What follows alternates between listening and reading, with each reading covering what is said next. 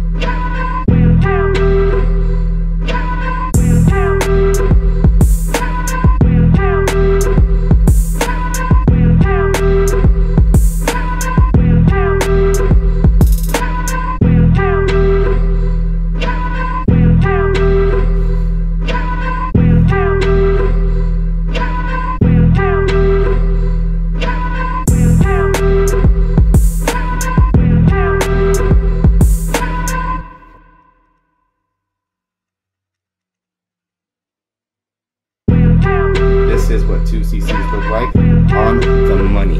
Okay, 2 cc's of umbilical cord stem cells.